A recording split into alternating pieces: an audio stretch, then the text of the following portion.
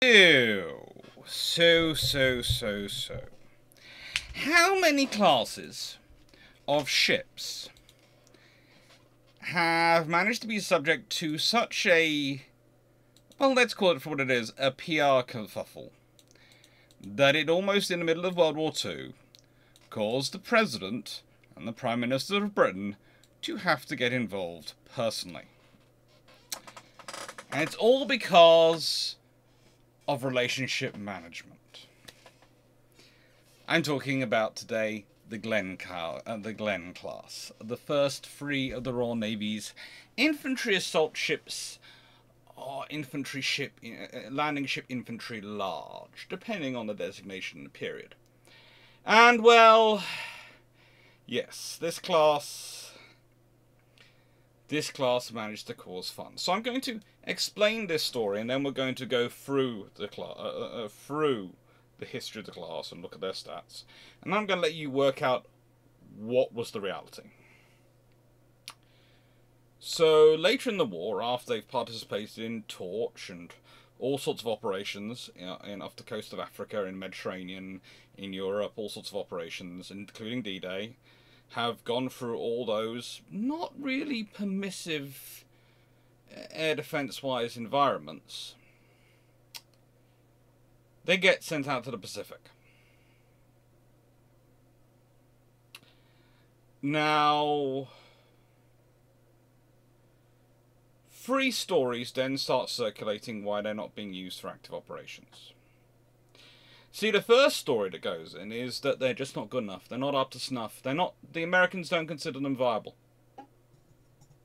This is kind of strange. They've landed American forces before in non-permissive environments. They've got similar stats to their American counterparts. What's going on here? The trouble is, this gets disseminated by an American officer telling this to some of the crews.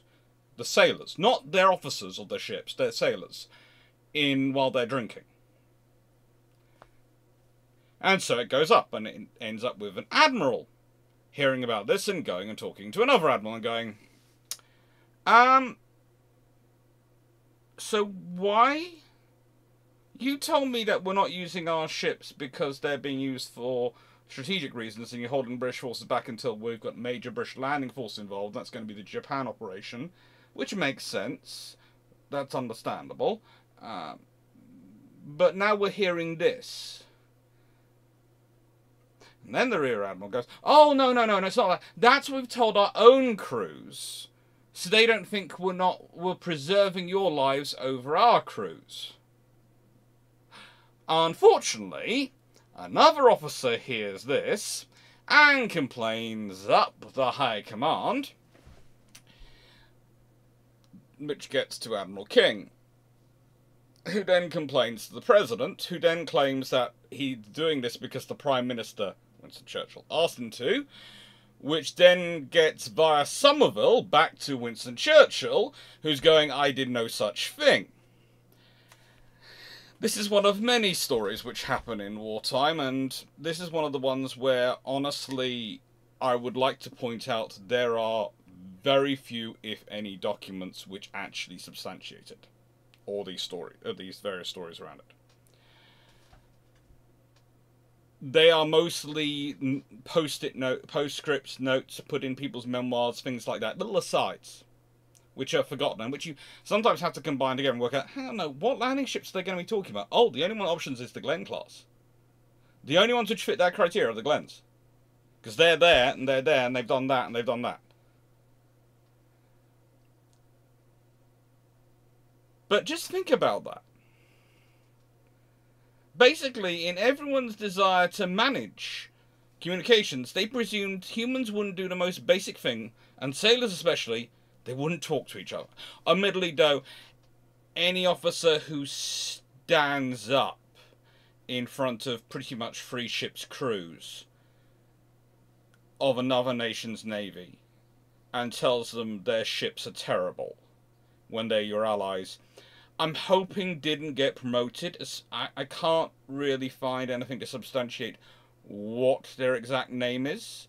They seem to be an officer but not an admiral. It could have been of the rank of captain.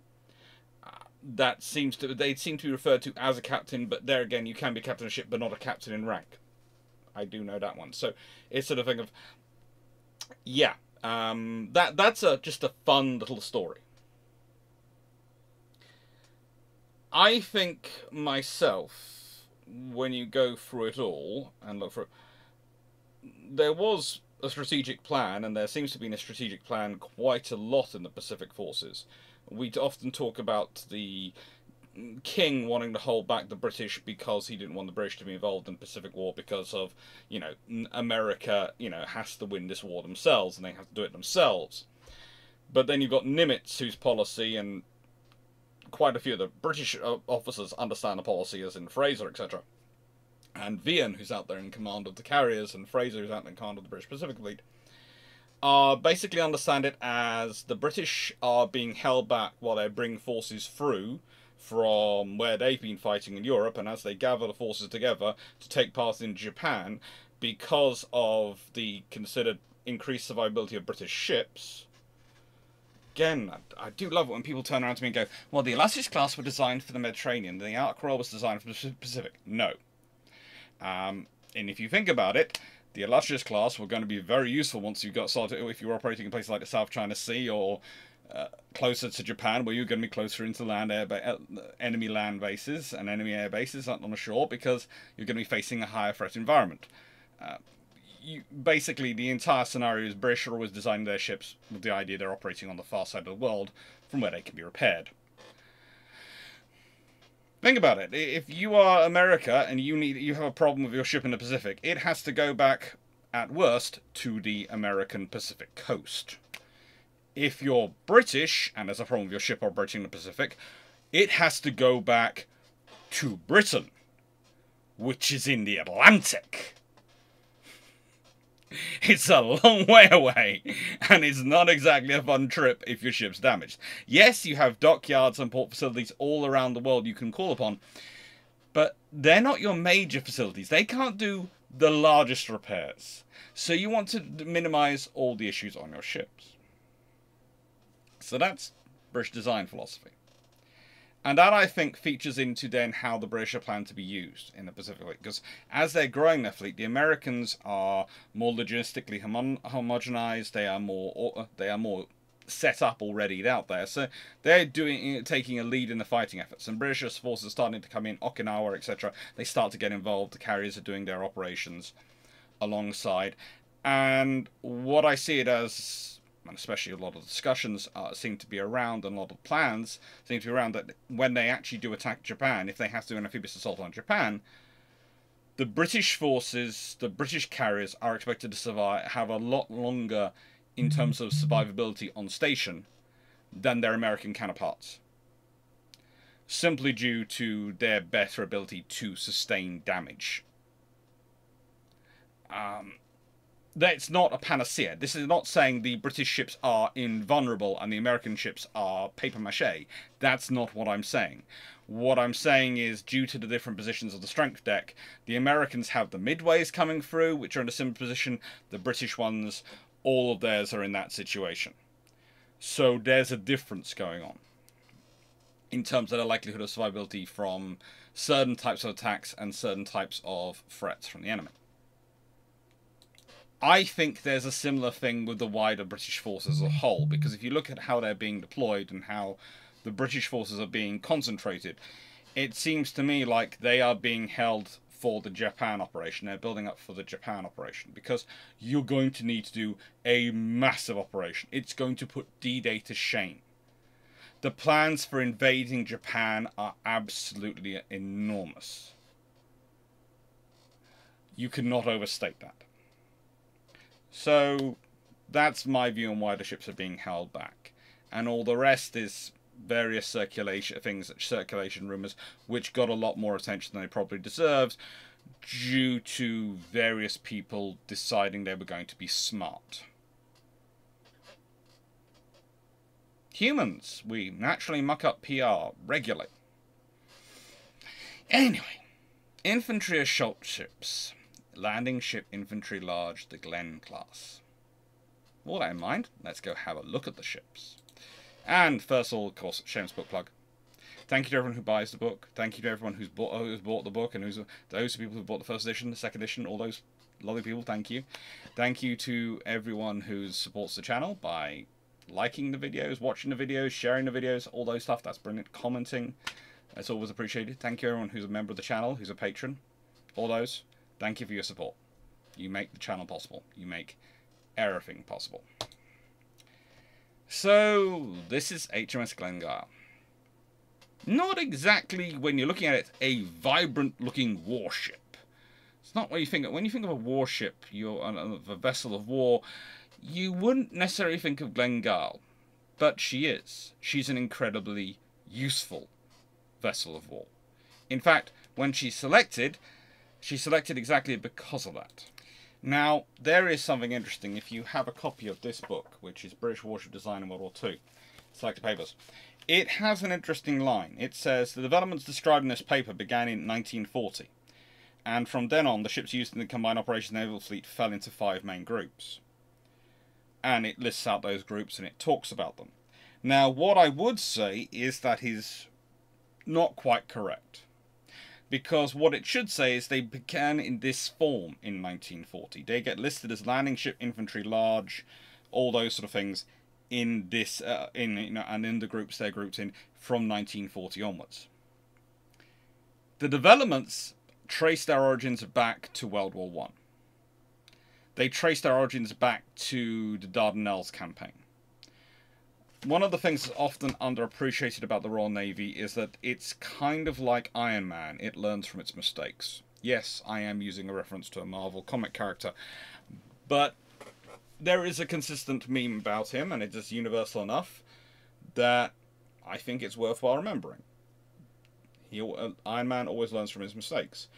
The Royal Navy always learns from its mistakes. These days, there are probably going to be more people who are familiar with Iron Man than there are with the history of the Royal Navy. So, it fits. Sad, though. Or, not well, in a part. Now, I've got... This plan is going to be coming up later. But the interesting thing about the Glens, and the Glen class, is that the LSI largest were apparently, officially asked for in April 1940, again according to this paper. And it is a well-written paper. It is a really well-written paper. But one of the things you start to realise is then later on it says, assault craft which they had to carry was the assault landing craft which had been developed towards the end of 1939. Well, that assault craft is generation 7 of development which was going from the 1930s. This is all getting confusingly interesting. And if we go to... I think it's in this side. Have I put it in here? No. Oh, yeah. You'll see that the ships were all completed in their mercantile form in 1938, including Glen, which is possibly actually completed earlier. There's a debate. There's a whole discussion as to whether it's completed actually in the beginning of 1938 or midway through 1938, or is between those two and was paused.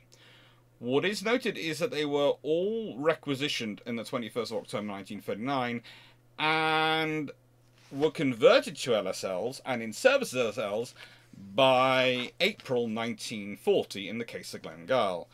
So let's see again. That phrase was... Development described this paper began in 1940. Oh my, so it's finished its conversion by April 1940.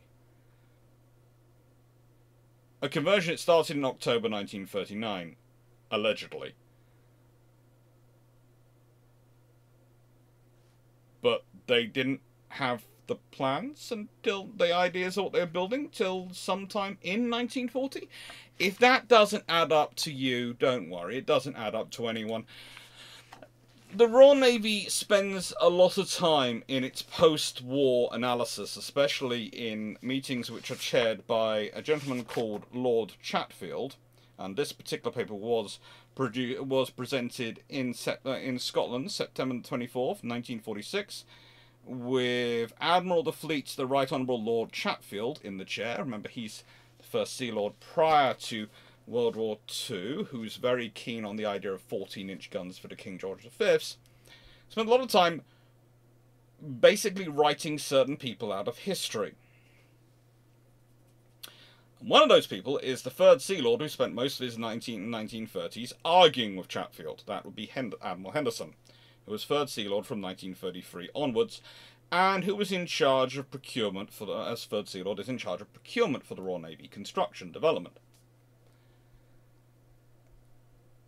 It's very, very interesting when you start looking through these papers. You start realizing that the reason you can take a several thousand-ton ship and convert it as quickly as they do, with plans to being able to carry 24 infantry landing craft, light landing craft, and 3 large landing craft, plus have all the facilities to accommodate all the personnel that are going to be stored aboard, and all the greater subdivision, etc., added into them, is not just because of the amazing work of the Royal Navy constructors. It's because someone had ordered there to be ready-to-go plans for viable ships already in the works.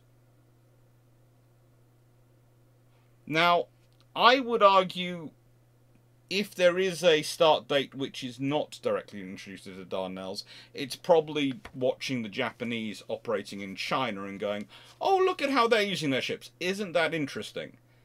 What can we learn from this? But I think, if anything, that's more than likely used as a argument to allow something they already wanted to do. I'm not saying anyone here is lying in this paper.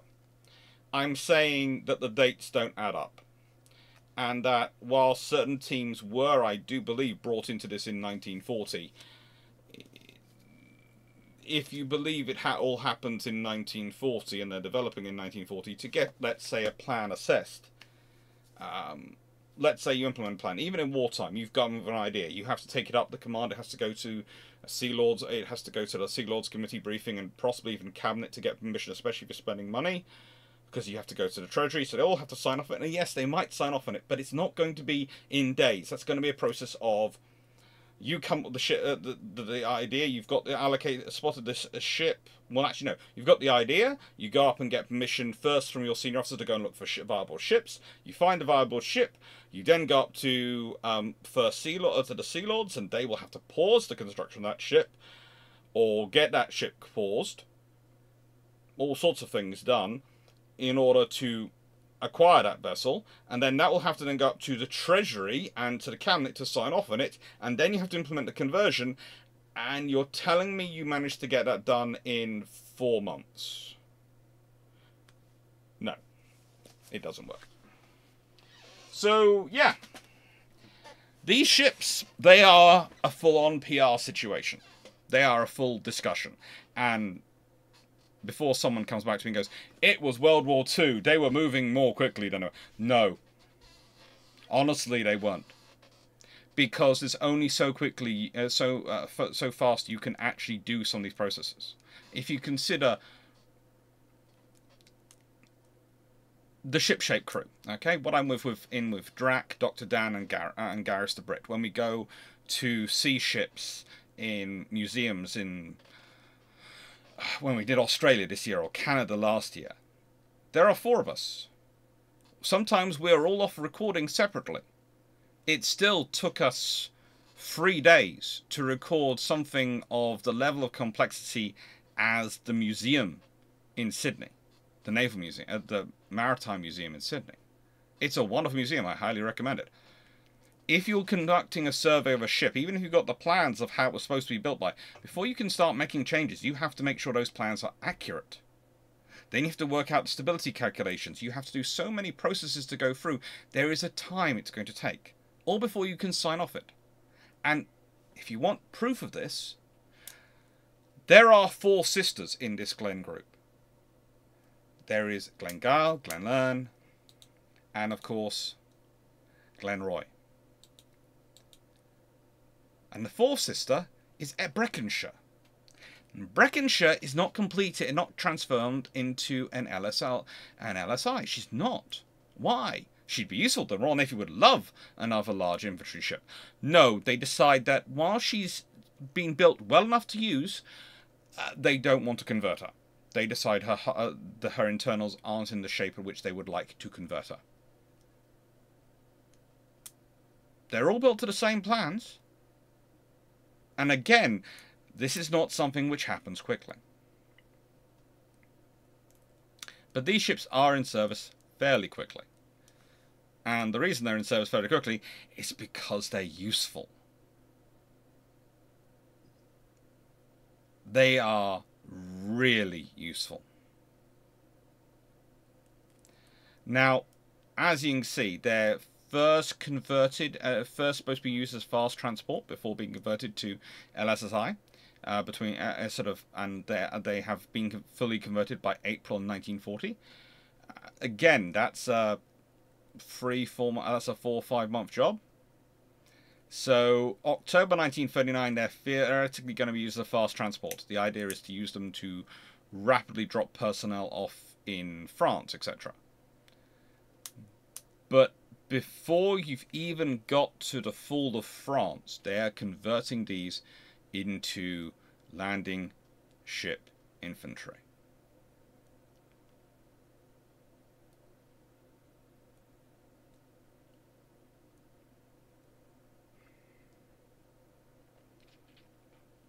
Why? Well, there's Norway. For starters, everyone's looking at Norway and going, okay, this could be interesting. There could be something going on up there. The Norwegian government isn't like the one in World War I. They haven't activated all their defences and gone to full alert. No, they're trying to play it nicely. And the British are going, that's a high-risk approach and it could cause us trouble. And the Germans, well, we know what the Germans do.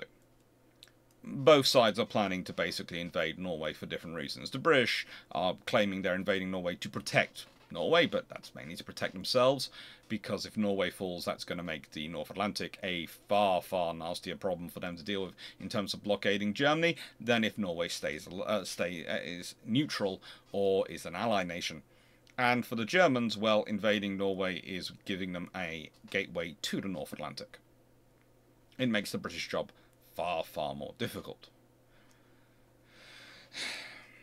Only government which doesn't seem to appreciate this is Norway, or who are more concerned with not provoking anyone than they are with actually defending themselves. Heavily armed neutrality a la Swiss style probably would have been their best route. Why did the Swiss not get invaded during World War II?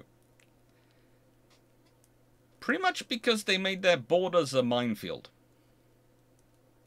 They really do make their borders a minefield.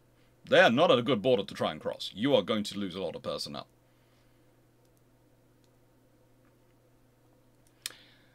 The conversion at its base point is about turning a ship which is a general purpose steamship. A general purpose steamship, I feel, is a good thing to advertise it as. It's got quite good speed, it's got quite good accommodation, it's got quite the ability to carry quite a lot of load, and they're converting it into something which is going to be carrying an absolutely obscene amount of landing craft, and is pretty much a one ship. Oh, you've just lost control of your beaches. Well, it happens to all of us.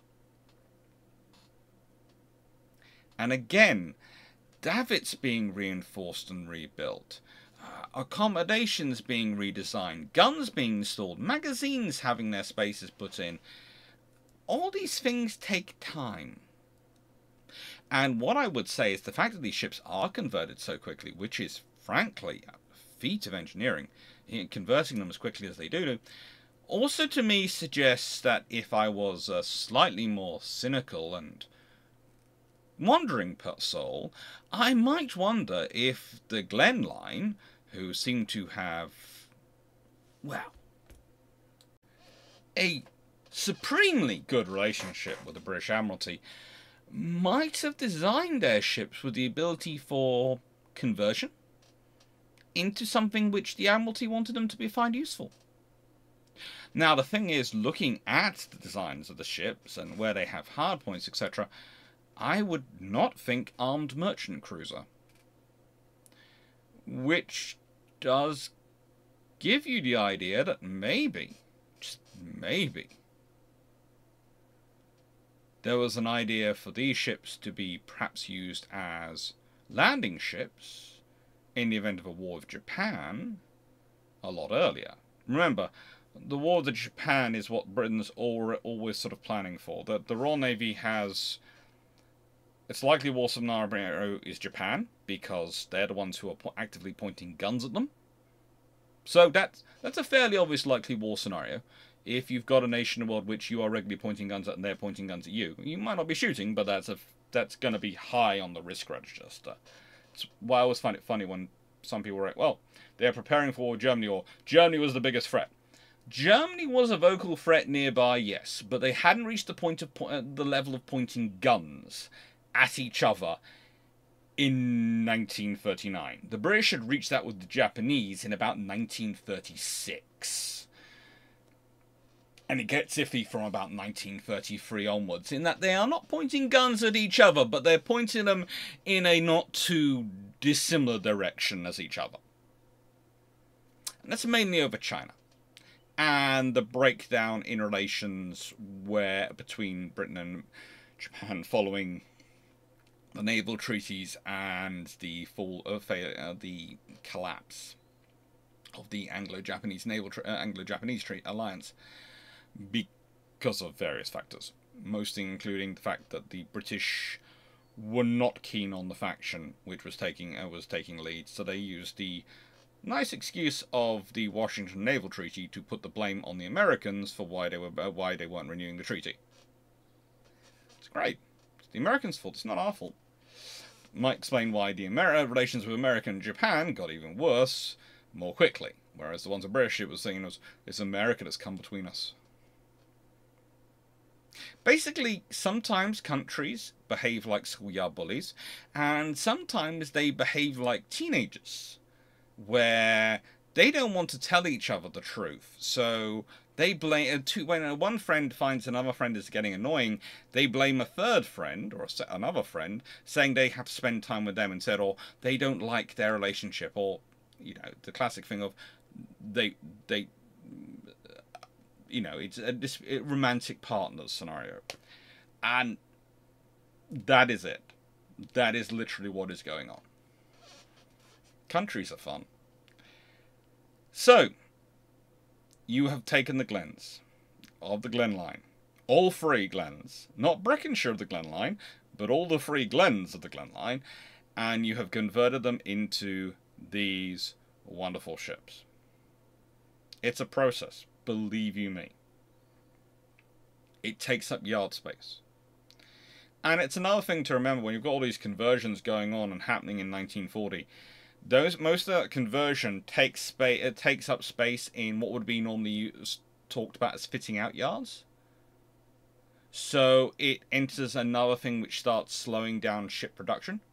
So if you've got it's one of the things which does actually support, to an extent, Churchill's deciding to pause capital ships and carrier construction, in that it stops those large ships using up the larger berths in the fitting out yards, which you can use for conversions. However, Churchill isn't thinking about these ships when he makes that order, so he doesn't get it as an excuse. It's a lucky benefit, but it's not one he was thinking about. Sorry, Churchill. There are decisions I will support of yours, but that was not one of them. And so we end up their vitals. Slide of which is terrible, so I'm going to fix that slide. That's better, isn't it? That is better. And you can see, I've put in where I've got details. Now, one interesting thing I found is that various books, I got an overall length of roughly 507 foot for Glengyle, but I got 475 foot as perpendicular, between the perpendiculars. Okay, so that's sort of between the points of which are in the water versus the overall length. For Glenn and Glenroy, I just find a figure of 475, which does fit with the perpendicular length. So what I would think's happening is that I'm going to presume the Glengyle is right with the overall length, and I wouldn't be surprised if the other two are roughly the same. I say roughly the same because there is that tonnage difference going on here. And that's, again, not unusual between a class. And, again, this is the point. Breckenshire is a perfectly good ship. Perfectly good ship, but there's a difference between her and the others, and the three of the Four Sisters would take them for less eyes. Breckenshire, no. Not suitable for conversion. Fairly similar beam. Fairly similar everything else. Complements. 291 crew, roughly. Landing craft personnel aboard, 232. Again, roughly. Troops, 1,087 officially. Now, why am I saying officially? That's what she's designed to carry if she's doing a long journey. If you're doing a D-Day run or a shorter trip, you might well choose to load up more. It's not going to be comfortable, but as you are carrying 24 landing craft assault and 3 landing craft mechanized, you have the abilities to get them there. You also have a fact that other ships might not be as fast as this one. She can do 18 knots. She can maintain those 18 knots. She has 2 diesel engines. They all do. 2 diesel engines, supplying 2 shafts with 12,000 brake horsepower. And that gives them a top speed of 18 knots. That's fine. I would also add that Glengyle has the commander equivalent of a corporal while she's being fitted out. This is one of the reasons why she ends up with 12 20mm in single mounts and 8 pom-poms in 2 quad pom-pom mounts. So 8 40mm. The others I would say as well, though, and also Glengyle. These are their official weapon statistics. There is a very interesting picture I have found, which could well be from a Glen class. It looks to me like it's from a Glen class, but it's not listed as being such. Where there are roughly, I would say, 3 Italian AA guns, Army AA guns, positioned on her deck. And there is an army officer smiling next to them. Who knows? The point is, though, this class has an extensive career. They really do, and they have the vitals and capabilities to go do it. They are good, solid ships. As your first large landing ships, they are a good place to begin. They really are. And so it's unsurprising that they have quite an extensive experience. They are used in Greece, they are used in Crete, they are used in Assyria, they're used in all sorts of operations, and as I said, they are used throughout the war. They have a very active World War II. So all these interest me, and I've studied a lot of them, and I knew exactly where the ships were when I was looking into this, and I was going, well, that's interesting. I know where they are on D-Day, I know what they're doing, I can find them. So I'm looking through my notes. I went, there's a gap here. And I checked books. And I checked the internet. I'm often quite thorough like that. I do check both, because I presume that if I haven't got something noted down, it's probably because I've been an idiot. There is always an option. It's just the first rule of being a good academic historian is presuming you have made the mistake and going back and checking your work. If you find out you haven't made a mistake, then woohoo! Now you have to do, especially if you're British, the even more difficult thing of telling someone else they have made a mistake. Traditionally difficult British thing, but let's be honest, I'm quite a blunt British person, so it's the reverse for me. It's quite easy for me to tell people they've made a mistake. It's very difficult for me to tell them it in a way which is actually considerate and doesn't sound like I'm being rude. I work on that one. So, one of the things you find when you start looking around the task forces and the various forces involved, and the fact that you look at the Centre Task Force, the Eastern Task Force, they're both the Royal Navy Task Forces for Operation Torch. And then you look up the Western Task Force for Operation Torch. And you can find quite decent orders of battle for the Western Task Force, listing the ships, exactly what they're doing, where they're doing, which ships are going where, and how they're working on it. But the Centre and Eastern Task Forces, you really can't find a good list. I can tell you what ships they had in them. I can. It's, you know, the Western Task Force was all United States Navy vessels. There are 3 battleships, 5 carriers, 7 cruisers, 38 destroyers, 8 fleet minesweepers, 5 tankers. I should point out that those carriers were, 4 of them were Santee, Sangamon, Shenandoah, and Suwannee, which were Sangamon-class escort carriers, all supported by USS Ranger, which, frankly, the Americans were going, woohoo, we can actually use it in operation! And the British were going, everyone stay very, very safe around that ship. Then you have the Central Task Force, which was 2 carriers. This is Trowbridge's force. 2 cruisers, 2 anti-aircraft ships. Again, it's an RN ship escorting a landing force. We know the assault force of the Western Naval Task Force was roughly 91 vessels.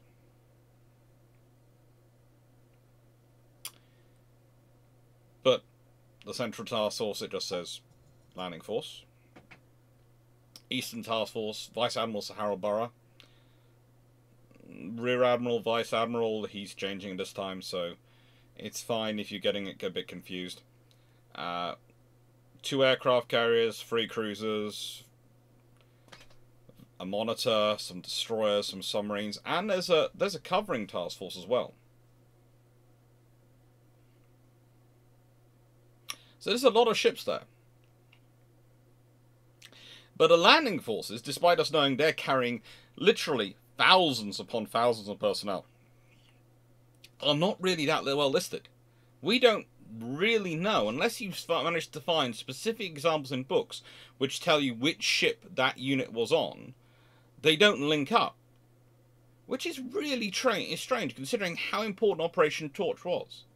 When you consider Operation Torch is this very important mission, it comes after, of course, the very big disaster of the Ep, and that was a problem because that had shown that, frankly, invading a port in Europe was not going to be a good answer. So you needed to have the infrastructure built to go with you, so you didn't have to go and seize a port city, because port cities were fairly easy to predict and quite heavily secured and had quite a large number of troops on them. So sorry, Comrade Stalin, we can't go in that way. So North Africa, Operation Torch, is a test of combined operations. It's a test of the 2 forces working together. Remember, one of these task forces is fully American, yes. 2 are British ships with either a mixture of either all American soldiers or some American soldiers, some British soldiers on them. And you've got all those different problems filtering into it. And right in the heart of them, are the Glen class, providing a huge amount of lift capability. A huge amount of lift capability. And they carry on doing this. They're doing this through all of the war. Individual operations, they show up, they get to their range spots, and they disgorge troops. They're not doing fancy things. They're not charging around engaging an enemy. They're not providing air defense. They're not providing, fleet screen or anything like that. No. They sit in the convoys, they go to where they needed to, and they offload troops. It sounds almost mundane, apart from when you realise these are nearly 10,000-ton targets which aren't moving, are carrying thousands of personnel, and they're offloading them all.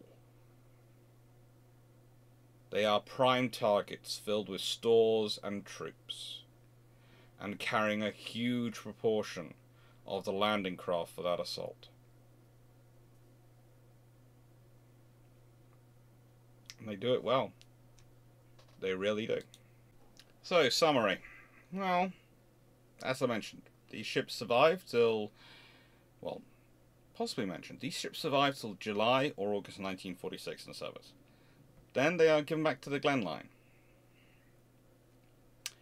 They have been valuable ships which have served throughout the war. They haven't been, well, to restate a point in a similar way, but slightly different, they haven't been anything flashy. They haven't done any daring actions in the face of enemy destroyers or anything like that. No, what they've done is they have formed a core competency, part of operations, amphibious operations, for a wide array of operations. They have been a core capability. They have been something which formations have been built around.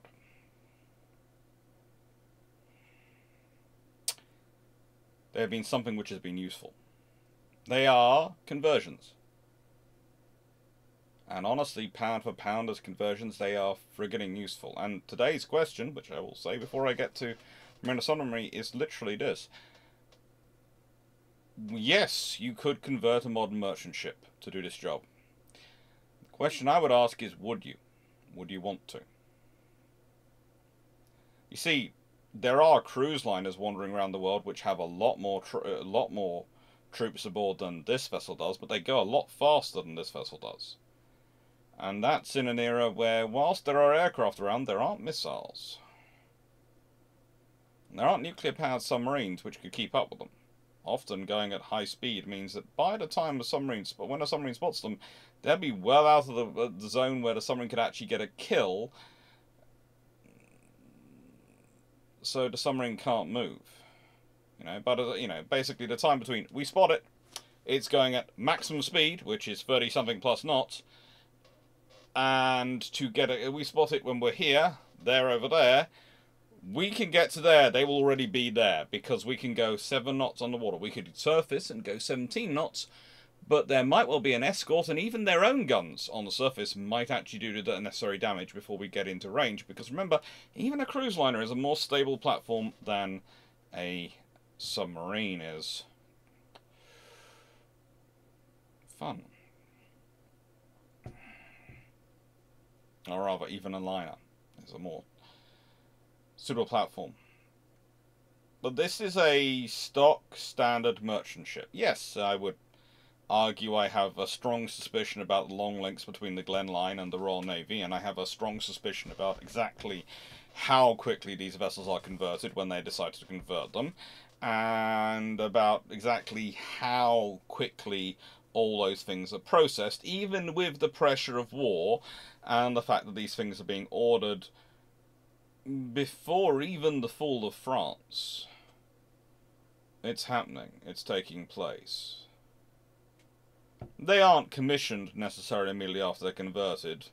They sit around, wait for a captain, wait for various officers. Or we don't even have realistically a complete list of that's on their commanding officers. If we consider for Glenroy, we know she's got Captain Retired Sir James Francis Paget in July 1940 as her commander, and he'll be in charge until May 1942. With Glengyle, she also gets Captain Retired Gerald Berkeley Villas in July 1940. And Glenern theoretically gets Captain Lawrence Bernard Hill in August 1940. But all of them seem to have had other officers attached to them before that. And also, if you think about it, the only operation which they could have really got involved in earlier than late 1940 is Norway. And they weren't getting ready in time for that, because you'd have had to start the conversions a lot earlier. There was also time that was taken in the bulk of the conversion was done quickly, but some of the weapons fits, some of the actually getting the guns, and getting the crews for those guns took time. Took time to train them up, took time to make them viable. They're good ships, though. They do well in the Pacific. They do well in the Mediterranean. They do well in the North, well, in the Atlantic and in the Channel. Wherever they are sent, they do well. They do well in the Indian Ocean.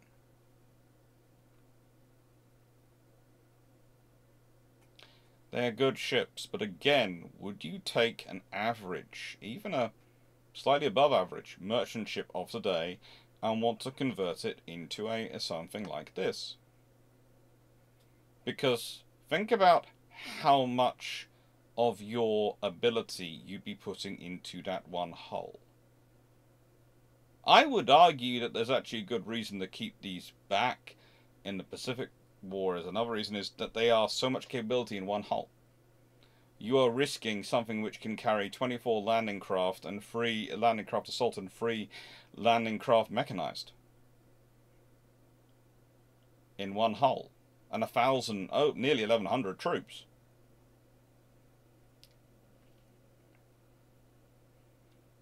That's a lot to risk.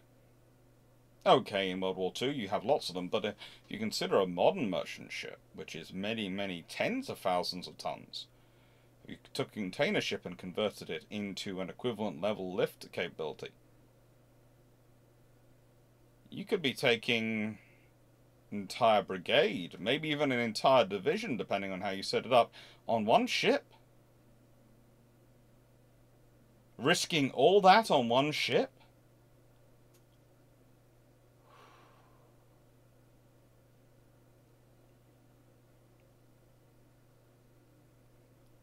That's a lot of eggs in a very small basket.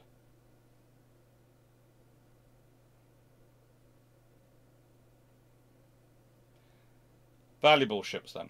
Useful ships. Viable ships.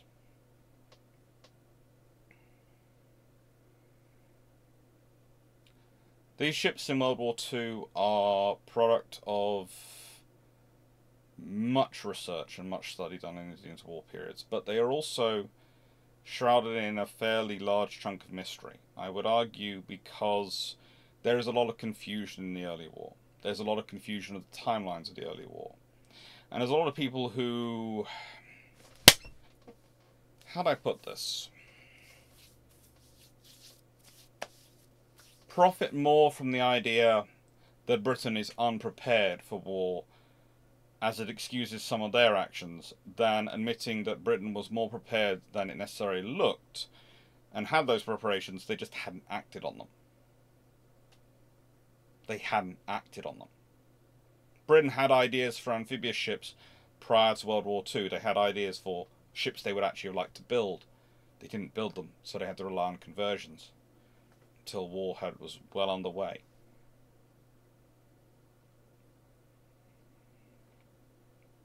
Britain had ideas for its sloops and its small ships, its escort destroyers and corvettes and all those vessels. You know, I've done videos about this on this channel, but they weren't. They were ordered, so the designs were finalized in 1938. They were ordered in 1939, but war begins in September 1939. Why? Were they ordered so late? Well, they were believing that war was going to hold off to 1942, and, well, getting the Treasury to part with money even after relaxing the 10-year rule technically in 1932. Hence the 1942 signal for the armed forces that war was expected to be after 1942, so the 10-year rule ends in 1932. Okay, so war's going to happen soon. Well, that hadn't actually been properly relaxed till 1937. It's only in 1937 that the Treasury really starts being ordered to open the moth-infested thing known as the checkbook.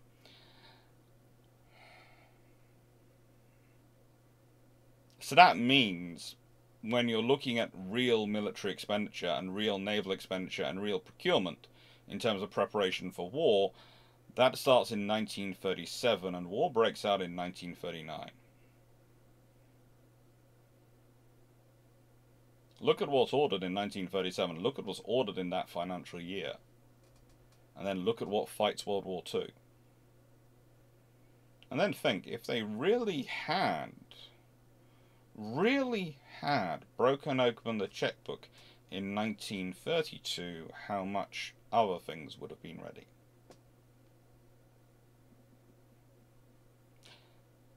I have a suspicion, though. A strong suspicion. And I've mentioned this before. The Glens are good ships. They're valuable ships. They're viable ships. I keep saying it. But they're also slightly suspicious ships. They are selected so quickly by the Royal Navy. The designs are so already there. Everything processes quite so smoothly.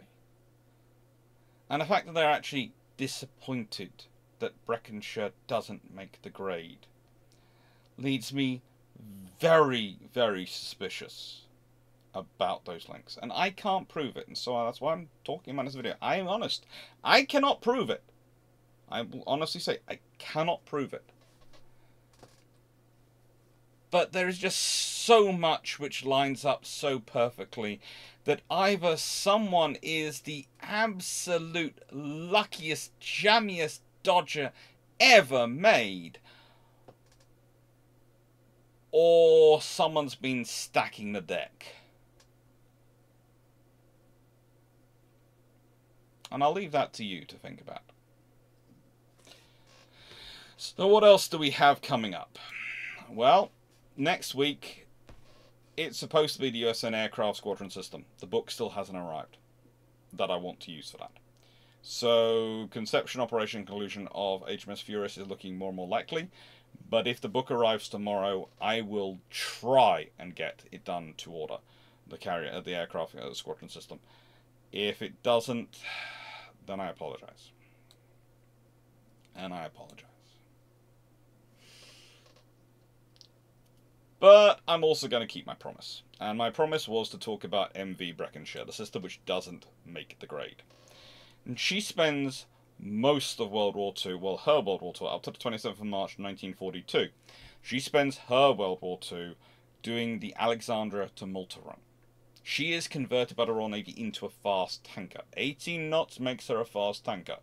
There are some sources which list her as only being capable of 14 knots. Which I find interesting, because she is pretty much an identical sister to these ships which all do 18 knots. And I look for and there are some sources which list her as being able to do 18 knots, and some which list her as doing 14 knots. And as she's being used as a fast oiler, 18 knots is where she should be. Now, there are reasons that she could have ended up being only able to do 14 knots, and therefore those people claiming that in sources could be right. I'd say she's probably built to at least be able to do 18 knots. Whether she's still doing 18 knots 3 years into, well, 2.5 years into a World War II is a completely different matter. But I think she's probably still doing at least theoretically capable of 18 knots.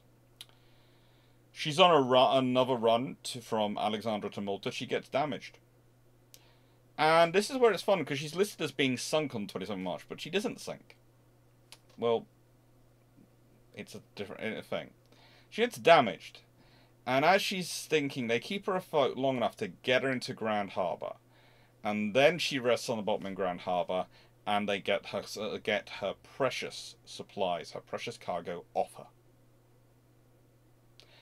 They can't refloat her, they can't reuse her from Grand Harbour. She is used for other things in Grand Harbour, but MV Breconshire, her war ends on the 27th of March 1942. And she's a good ship. She made it.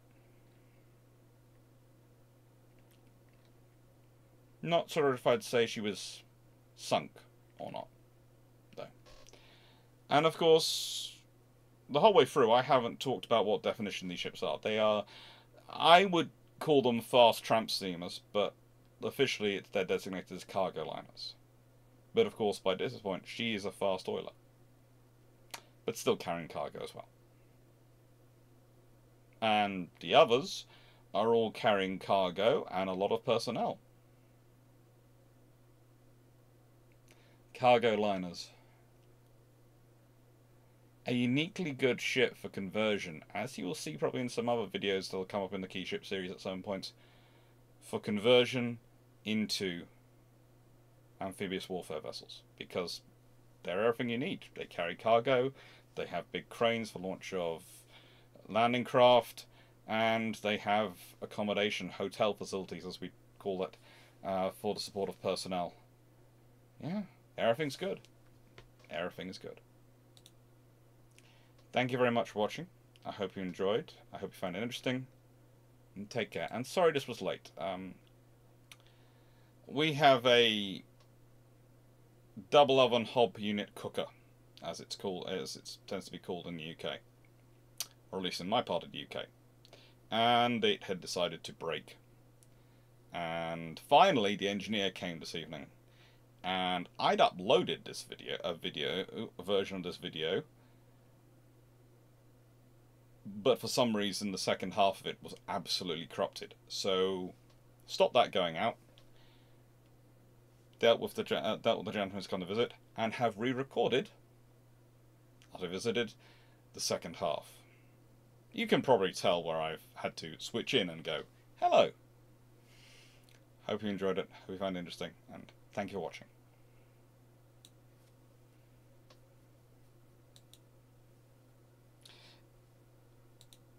And while I remember, tomorrow evening, it will be Tillman.